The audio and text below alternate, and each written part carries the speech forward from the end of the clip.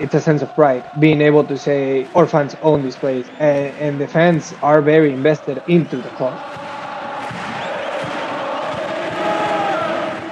When you think of what a football club represented in their earliest iterations throughout history, what do you think of? Clubs representing their community rather than a global brand? Maybe a focus on producing talent rather than purchasing it? Supporters having a say in how their club is run? At a time where some feel like football's losing some of its sheen, that it's completely bereft of the traditions that built up the sport and their clubs, it's nice to see that there are still some examples of a traditional club operating in a modern top league, such as Pamplona's Club Atlético Osasuna.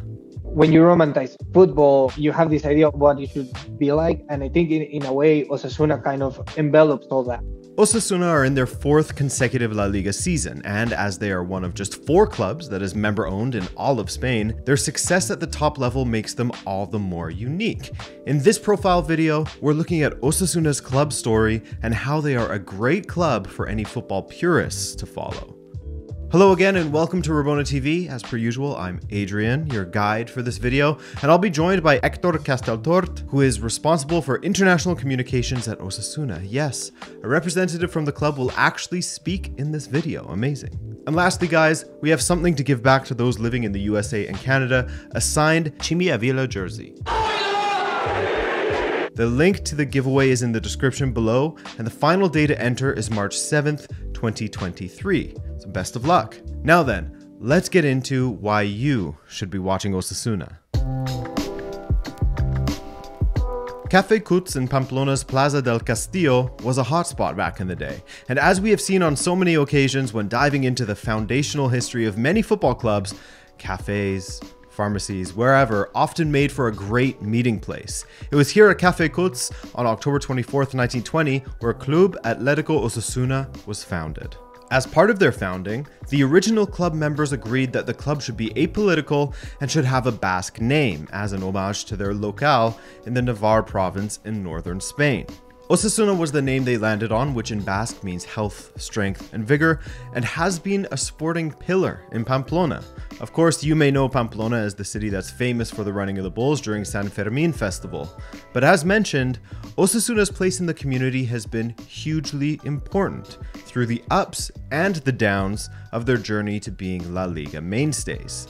As far as historical La Liga rankings, as in accumulated since the start back in 1928, Osasuna ranks 14th in the historical rankings. Their most fruitful eras were from the early 80s to mid-90s, as well as the 21st century, where they competed in a Copa del Rey final, as well as had a UEFA Cup run ended at the semi-finals back in the 2006-2007 season. Throughout their history, however, the club has mandated itself to represent the people of Pamplona and by extension Navarre by always having a player from their academy within the team. But in fact, they've gone further than that in practice, as Osasuna aims to always have a spine of homegrown talent from their Tajonar academy. You cannot understand Osasuna without a Tajonar, without its academy. When Osasuna starts working on the roster for the year, there's always academy players. There's always that backbone that is the academy. And then to that, we start bringing players from outside to complement. In here, it's kind of like, okay, what do we have here in our academy that it's gonna be able to help us flourish? And then once we have kind of like a backbone from our academy players, we start pulling in the pieces and bringing in players that we might not have in our academy that have a certain role. And something that is very unique also about the academy kind of gives us that sense of pride as well, and that the players understand it, is that our first team players, they go down to our academy and they coach the youth kids. So that's something that you don't see every day, that you don't see a first team player for a team going down with its academy and just starts coaching them and telling them like, hey, you know, like maybe do this, that, this is how you need to block a defender, this is how you need to hit the ball, to make the pass, etc., etc. When you think about it, Tajonar, it's a sense of pride for everyone. And the fact that we have players that come in and that help our youth also kind of elevates the sense of importance that we have for our academy. And they are developing a great track record when it comes to developing talent, as important players in the fabric of Spain's football history, such as Cesar Azpilicueta, Javi Martinez, Nacho Monreal, Raul Garcia, and Mikel Merino, were all developed at Osasuna's Tajonar Academy. Now, you might find me saying this a few times during this video, but Osasuna has a familial vibe to it. The people here are very passionate when it comes to the things that they care about. And they're also very loyal. So I think that also is shown in the way that they go for Osasuna and they feel about Osasuna. But that feeling extends beyond how they look to promote from within on the sporting side of things. But the supporters actually have a say in how the club is run. There are now just 4 professional football clubs in Spain who are actually owned by their members, or socios: Athletic Club, FC Barcelona, Real Madrid, and of course, Osasuna. The socio model is an interesting one as it gives supporters the chance to have their voices heard when it comes to the actual running of the club they support or they're a member of. While the members don't have a say in the day-to-day operations, such as deciding on who the new coach should be or whether they need a new nutritionist for the first team, they do have a say in the direction the club takes by way of electing a president, amongst other decisions that will seek the approval of the club members before going ahead with them. Now, of course, the members are viewed as the owners of the club, meaning they don't have a wealthy benefactor to cover the costs of running said club. They don't have someone to look to in order to give them the cash injection they need to make new signings.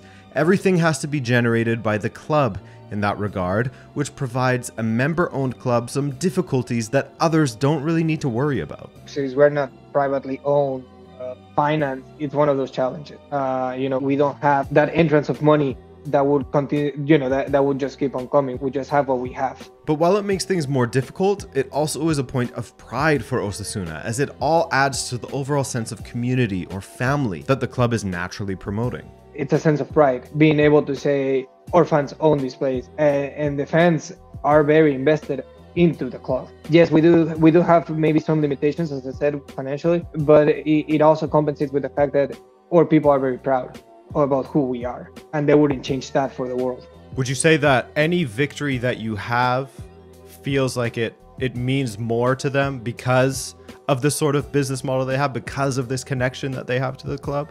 I would say so. It reflects the fact that you're able to say, hey, we are here and we are competing against the big teams. When we went to Santiago Bernabeu and we draw, people around Pamplona were just static. We did a heck of a game. First of all, let's just be honest, there we played very well. And secondly, we were able to get a point in the stadium against a team that has a lot of money. And one of the aspects that the fans also had a say in, the design of their now revamped iconic stadium, El Sadar. Yes, members took part of the biggest vote in Osasuna's history to actually choose one of the 5 renovation projects that was presented to them for El Sadar, and the outcome was completed in 2021, extending their capacity to over 23,000 seats and bringing the fans closer to the pitch to create a true cauldron-like atmosphere. Just as some of the biggest clubs in the world are always referred to alongside their iconic stadium, Osasuna deserves that treatment as well, as El Sadar was actually voted as the World Stadium of the Year in 2021.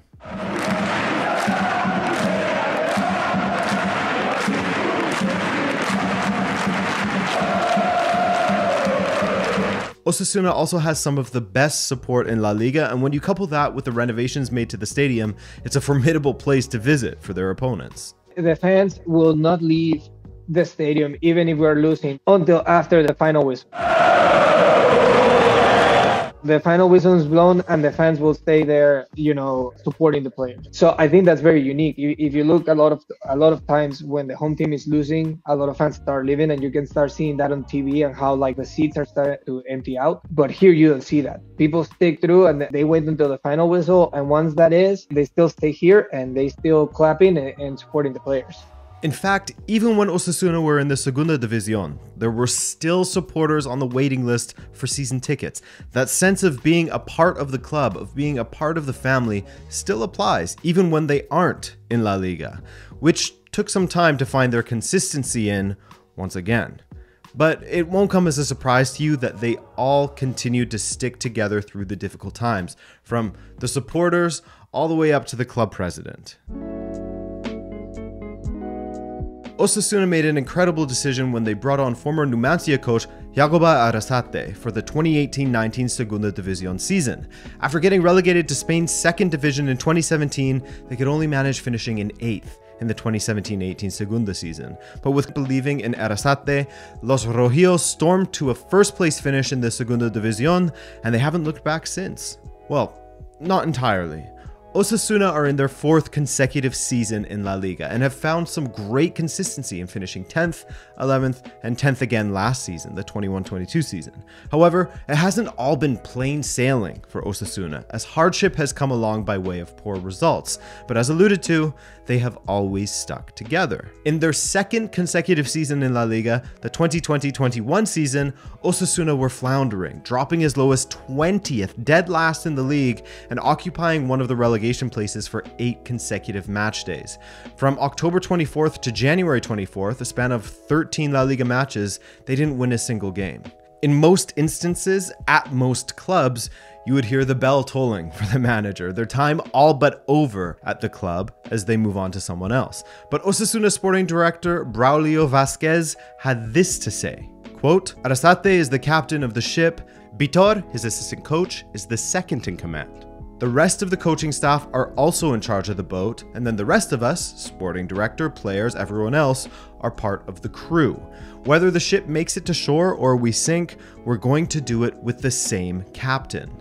And remember, this was at a time where the club was struggling and at the midway point of the season, and it actually looked like they were favorites to be relegated. That shows you the level of commitment. I mean, when you're in a league like in Spain, and to have that commitment of saying, hey, we might be 13 games without a win in league play, but we're going to stick with this guy, and we're going to stick through with this guy. That was in January. At that point, they were second to last relegation.